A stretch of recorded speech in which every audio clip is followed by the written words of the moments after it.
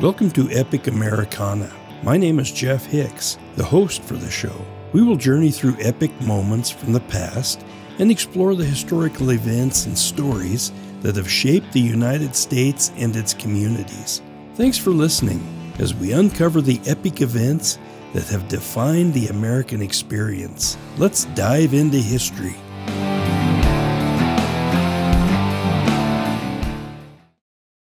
I suppose the first time I crossed paths with Richard Zimmerman, or Dugout Dick as he was known, was when I was 7 or 8 years old. I grew up in Salmon, Idaho, and I knew most of the people my folks associated with, and some they didn't. Dad was always polite and treated everyone with respect and kindness, regardless of where they lived, how they dressed, or the career they chose, and he taught his kids to do likewise. The only reason Dugout Dick was different than some I knew in Salmon was because he was known to me and others as the cave guy. The fact that he chose to live in some old handmade caves was intriguing to me, and perhaps a bit odd. I knew how cold winters got in Salmon. My dad and I were talking about him one time, and Dad recalled a conversation he had with Dugout a couple of years before. The story went something like this. Dick was serving in the U.S. military. His group was out on patrol, and he ran out of water. So he peed in his canteen and drank that until he could find some fresh water. As a kid, I wondered what kind of maniac would drink pee. There had to be other options. But then I heard some survivalists talking about this very subject, and they claimed urine could be used as a liquid survival ration for a short time if there was no water to be had. The point is, that's the story that to me defined Dugout Dick for the rest of the time I knew him. But like I was taught, I took an interest in Dugout, greeted him on the street, listened to his stories, and called him Sir when it was appropriate. Richard Zimmerman arrived in Salmon, Idaho in around 1948. That's the time he decided to become a hermit. In today's terms, they're known as solitaries. With his own hands, a pick and a shovel, and a wheelbarrow, he dug into a rock slide on some land near the banks of the Salmon River, about 20 miles south of town. It was BLM property, and I guess he figured nobody wanted it. Who views a rock slide as prime real estate? Probably not even the BLM. But his hard work and ingenuity paid off. Before long, he had a few rooms carved into the hillside, custom fit with odds and ends, rustic framing along with some old windows and doors he probably found in a junk pile somewhere. Like the saying goes, one man's trash is another man's treasure. I suppose that's what defined Dick's way of life and his decision to make do with whatever he could find. I overheard a few conversations around town that often went something like this. Those trashy-looking shanties across the river there at Elk Bend sure are an eyesore. Well, you know, those are Dugout Dick's caves, and he lives there. That's his home. And he's all right. Not hurting anyone. Leave him alone. And that's usually where the talk would end. The fact is, Dick was a nice guy and harmless.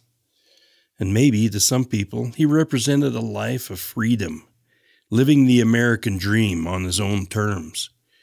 He certainly didn't bother anyone, and nobody bothered him, as far as I knew.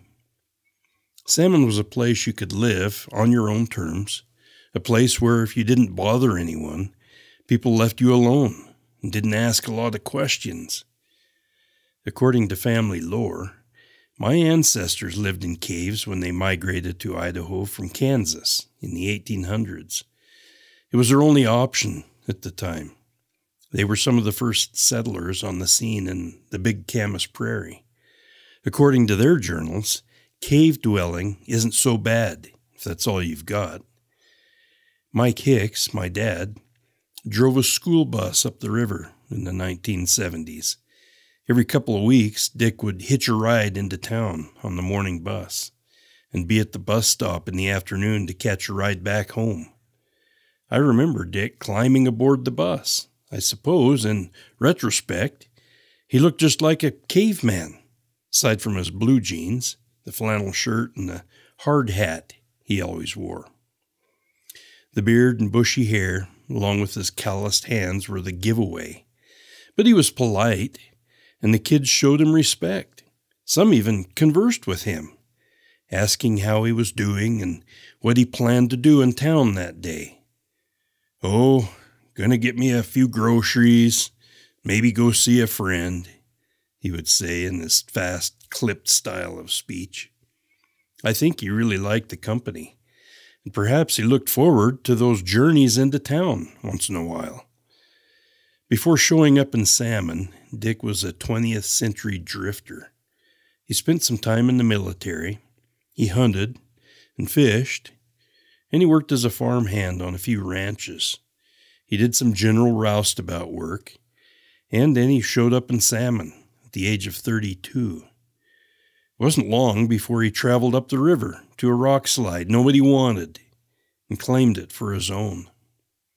Like I mentioned, most of the times I saw Dick, he was wearing a hard hat, the kind you might see workers wear at a construction site.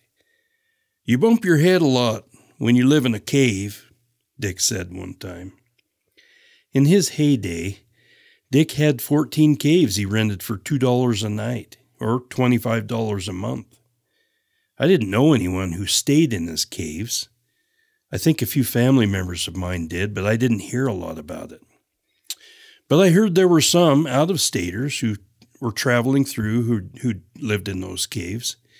And I suppose if you wanted to have a memorable time in the wilds of Idaho and a good story to tell your friends back home, a night in one of Dick's caves would be the best place to do it. And to have Dick serenade you with his guitar and old hobo songs would be a great memory. Recently, I took a little trip to Salmon to see what's left of Dick's place. The BLM left one of his main caves, the one he lived in, and removed the rest, filled them in. Other than that, a few walls and trails are all that's left of Dick's 60 years of livelihood and handiwork. 30 yards from Dick's cave dwelling is a vehicle turnout and some signs reminding the curious public who Dugout Dick was and what he was all about. To the young, perhaps, he is a legend. To the rest of us, he's just a kind old guy who called a cave his home. Personally, I didn't really consider Dugout any more of a celebrity than some of the other old-timers I knew around town, like old Ollie the Swede, for example, and some others. Salmon was a unique place where some unique people lived, and because of that, Dugout Dick was just seemed to fit in and lived the life on his own terms. The American dream means different things to different folks. Some may seek riches or fame. Some just want to live in a cave along the river and be left alone. Thanks for listening to Epic Americana, a product of Voice Right Media.